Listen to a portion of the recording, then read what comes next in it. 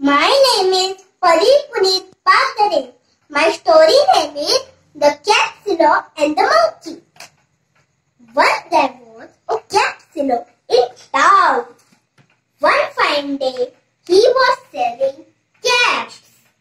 Caps, caps, 5 rupees caps, 10 rupees caps.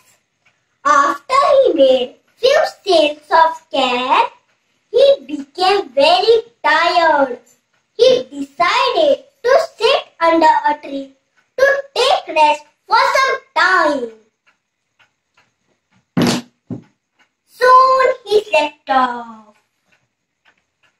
There were many monkeys on the tree.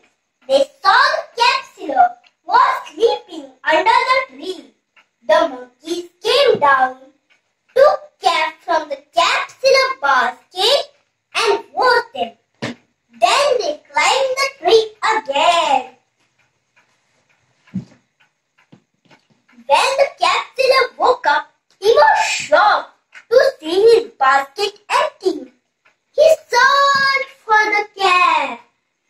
When he looked up, he saw the monkeys were wearing the caps.